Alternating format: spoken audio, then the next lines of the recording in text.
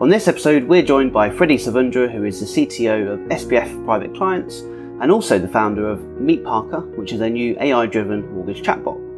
So today we're going to discuss mortgage technology and explore whether artificial intelligence really can transform the UK mortgage market.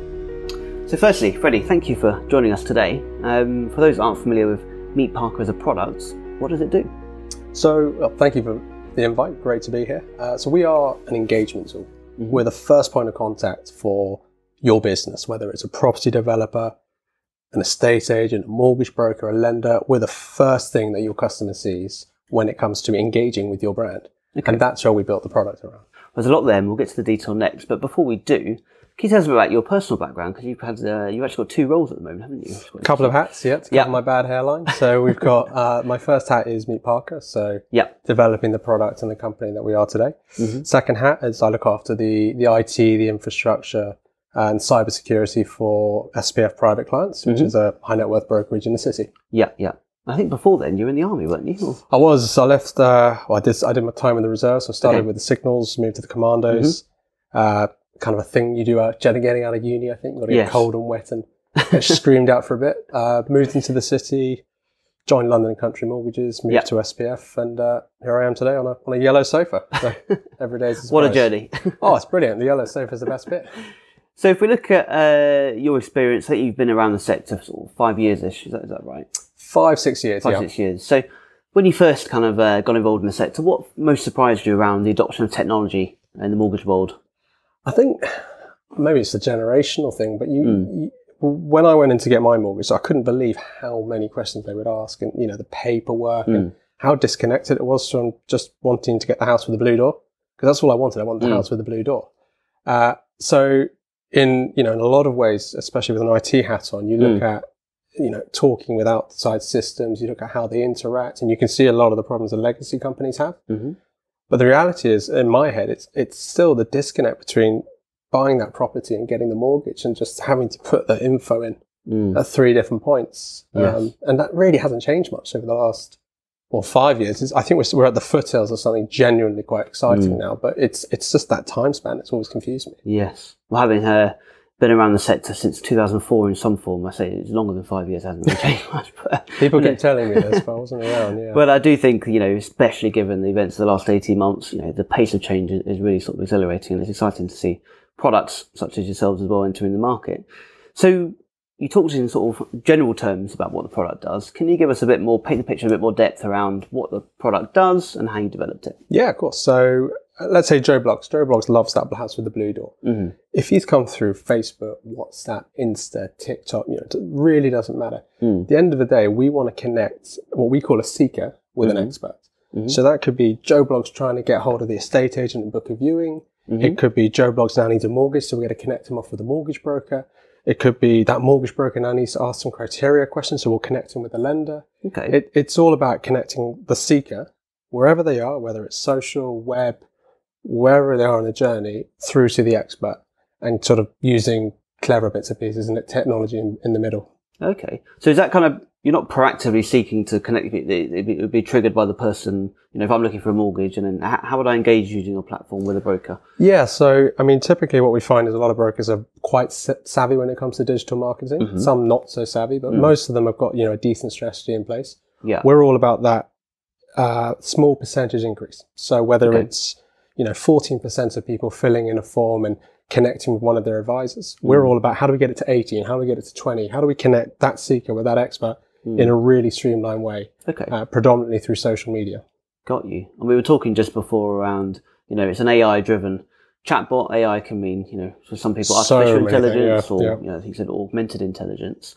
So what's going on under the, with the platform in terms of the technology that's built upon? So we always talk about becoming almost like middleware.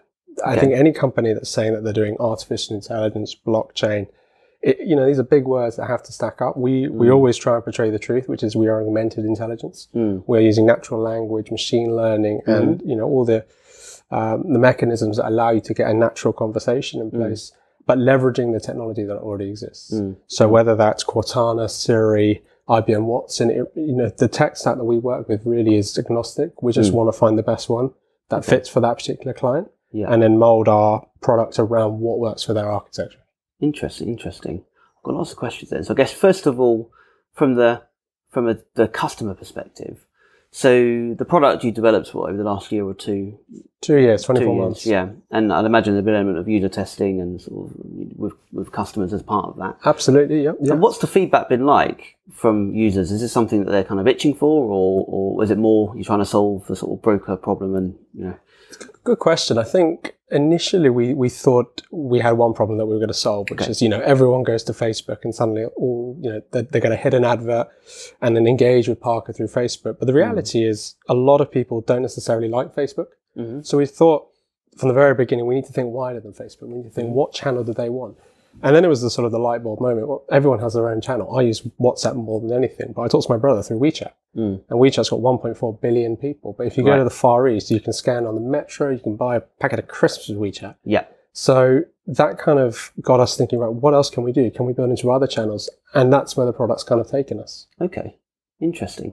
So in terms of, less practically then, so your customers are brokers and lenders and property companies? We predominantly deal with mortgage brokers, property firms, and we are obviously in discussion with a few lenders at the moment. Yes.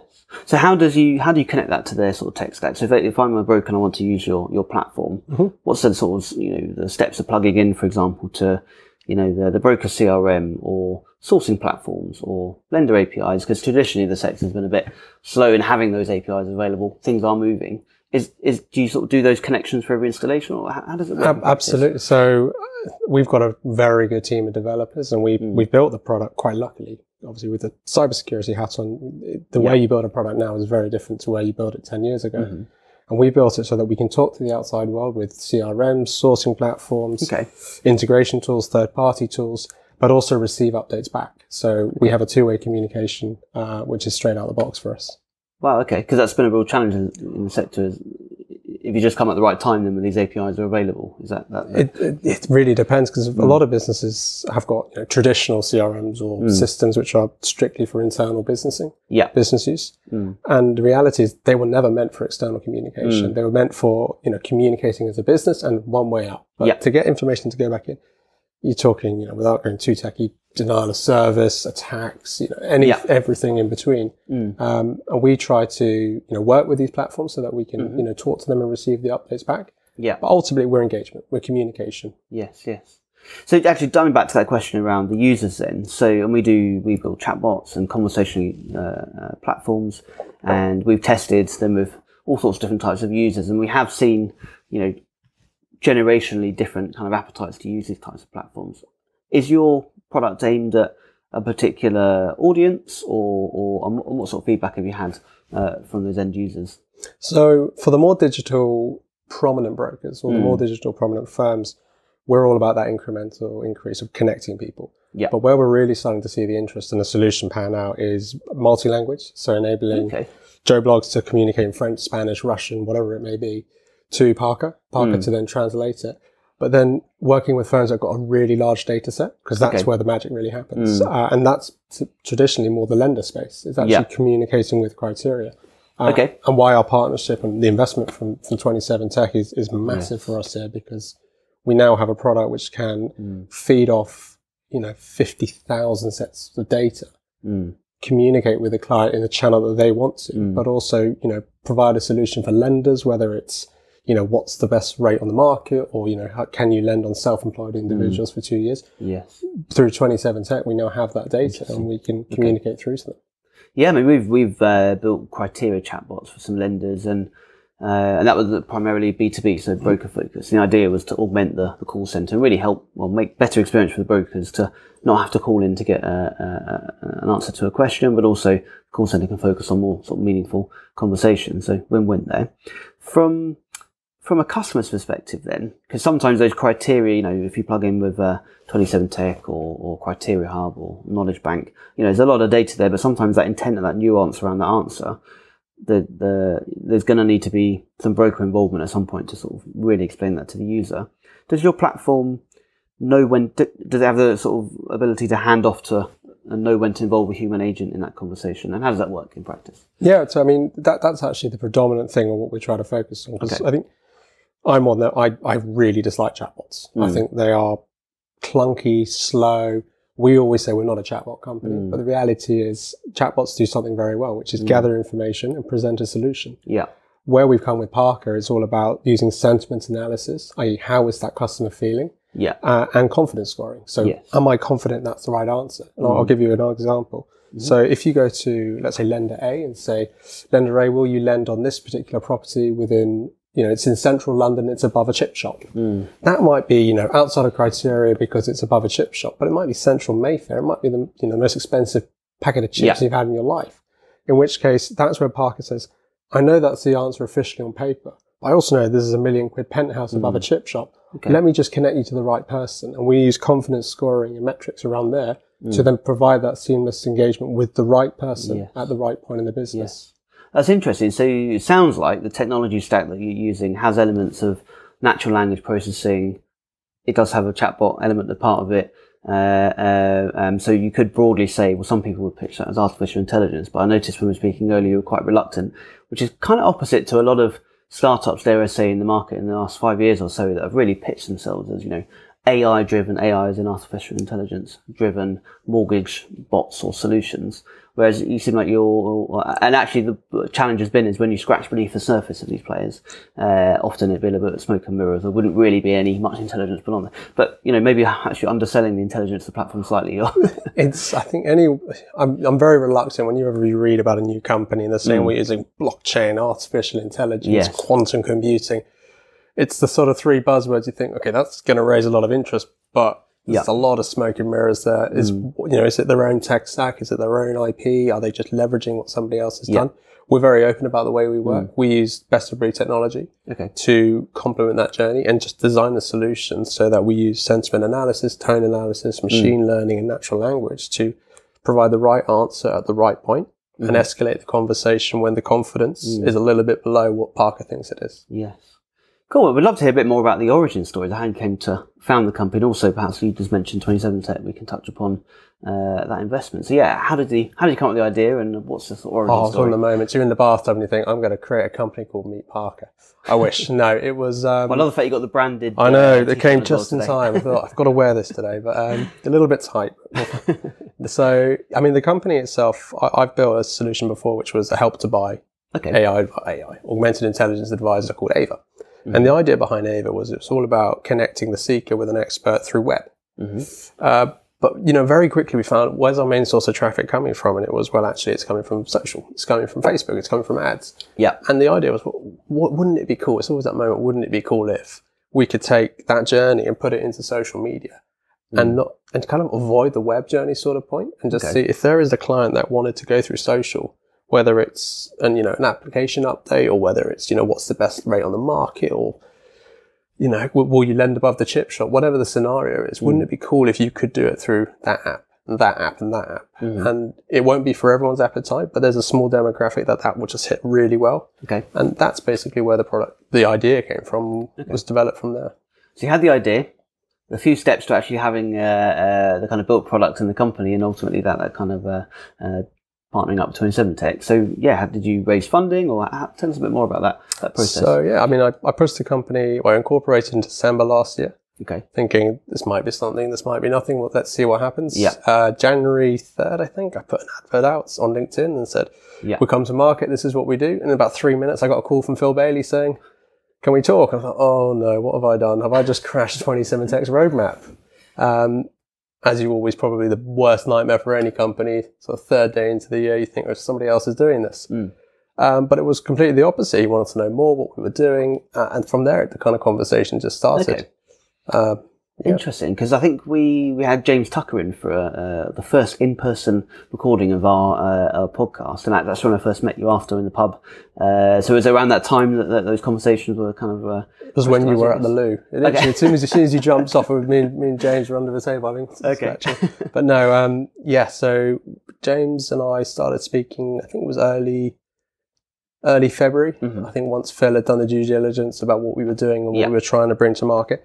And immediately the synergies were there. It was, this is 27 Tech, this is what we're trying to achieve, this is the pain points that we think. And, synergy is an overused word, but the reality is what they want to do is improve the journey for brokers, clients, lenders at every point. And that tied in with our ethos perfectly, because we always use the hashtag not another tech company. Yeah. But it's, it's very easy to go to market and say, we're going to release this, and you've got to log in here and here, but you can't use that product.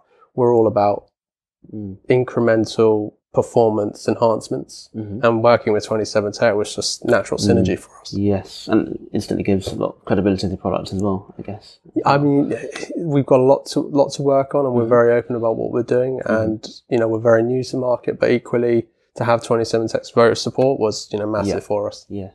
So I saw Phil had joined us, and he's the managing director. Yeah.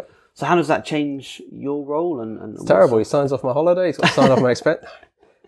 Phil was come in to really run the company. Okay. And there's probably about 3 people in the industry, you're obviously one, Mark, where you think, could they do a better job than me? And the reality is, I've known Phil for 5 years. He's done an exceptional job with 27 with James and the team. And when the kind of conversation first came up, this is, of course, why would you say no to Phil? He understands the product. He understands the soft points, the touch points that we can improve on.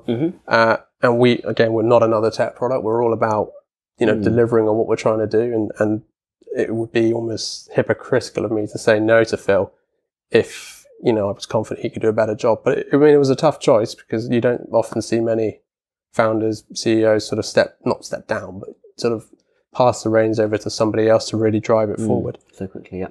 My goal is product development. We want to build the best product we can. And I thought with Phil on the team running the company as MD, it's the best choice we can make.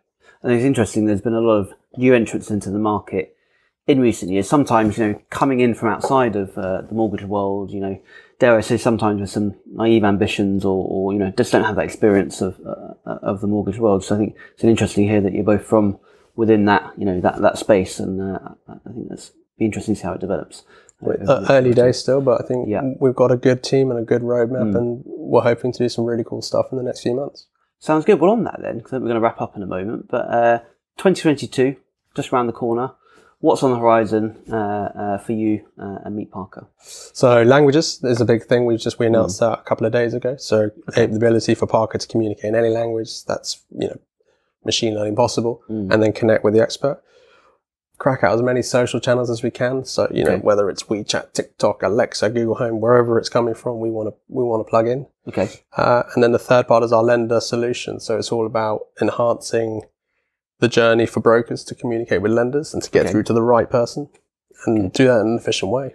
Interesting. So if we come back this time next year, we'll see how the product's developed. Oh, I'll have a different jumper on, I'm sure, but probably the same pair of shoes. But yeah.